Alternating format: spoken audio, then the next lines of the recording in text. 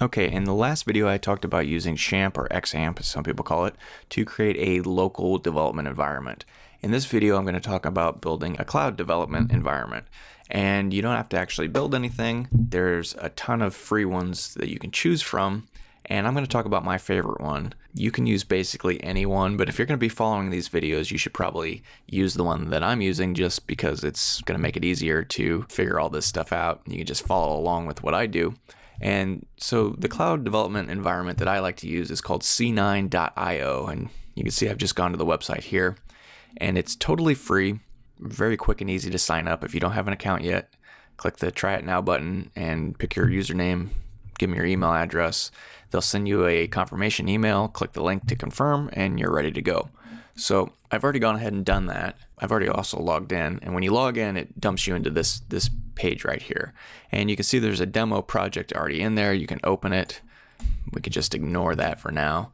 And what we want to do is create a new workspace. Every time you build a new project, you'll build a new workspace. And you can see there's a bunch of different templates you can choose from. So if you're building a Node project, Ruby on Rails, Django, C++, WordPress, PHP, Python, and on, there's lots of different programming tools and languages you can use. We are going to be using for this project or this set of tutorials the PHP one. So you just click on that, give your project a name. I'm just going to name this PHP test. All right. You don't have to write a description. You also have to click this public thing here. It's already pre-selected. I think when you use a free account, everything you do is going to be public. If you want to keep it private, I believe you have to pay for that.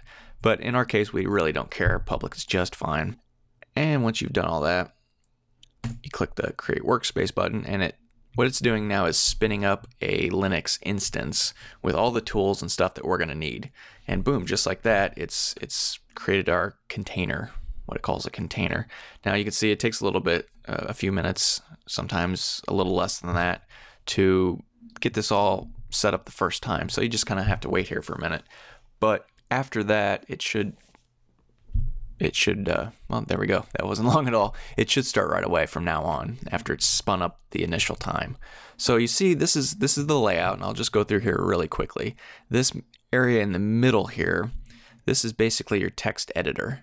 And right now there's just a README file. I'm going to go ahead and click the X here to close that.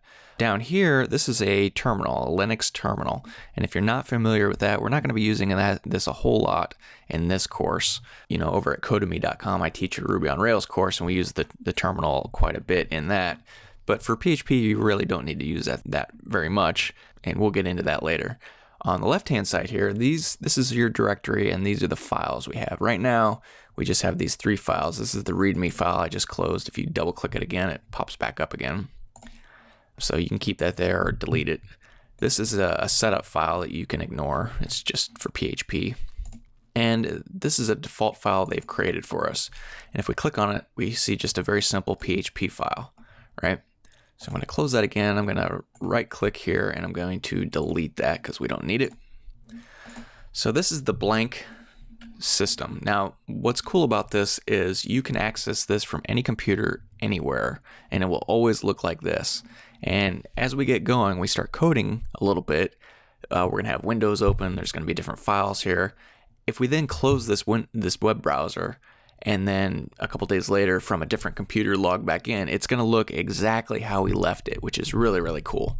So right now, I just want to sort of make you familiar with the overall setup of this thing. So let's go ahead and create a quick test file here. So I'm going to right click on this left panel here and a new file. And let's call this index.php. Index is always the home page of a directory, right? So if you go to www.yoursite.com, that defaults to the index page.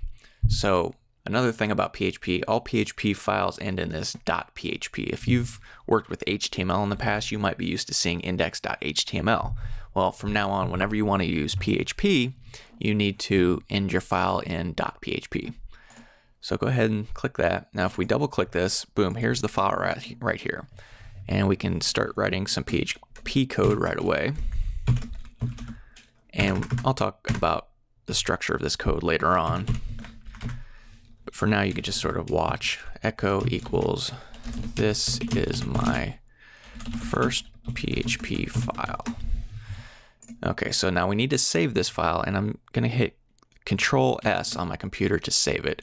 Or you can come up here and click File, Save. See, Control S, same thing. So now it's saved. So we can actually run this file by clicking the Run Project button. And what this does is it comes down here and it's created a new terminal window. And what it's doing is it's starting the Apache web server.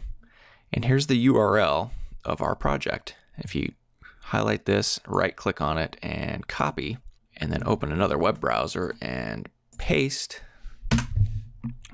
you can see, whoops, oh, we forgot our semicolon. Save that, reload, and oh, we do not need an equal sign. Okay, boom, there we go. This is my first PHP file, right? So if we right click and view the page source, we just see that text, which is this text.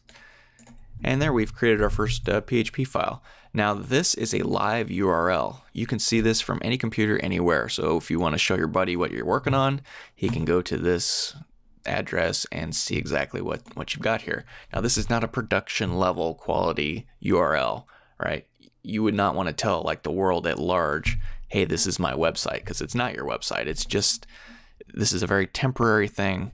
As soon as we click that, we've closed it. Now if we go back here and hit reload, it disappears. It's no longer there anymore, right? And if we come back here and click the Run Project again, and then hit reload, it's back. So this will stay running as long as this little terminal tab is open, and you can keep this running forever. But like I said, this is not a production level quality website.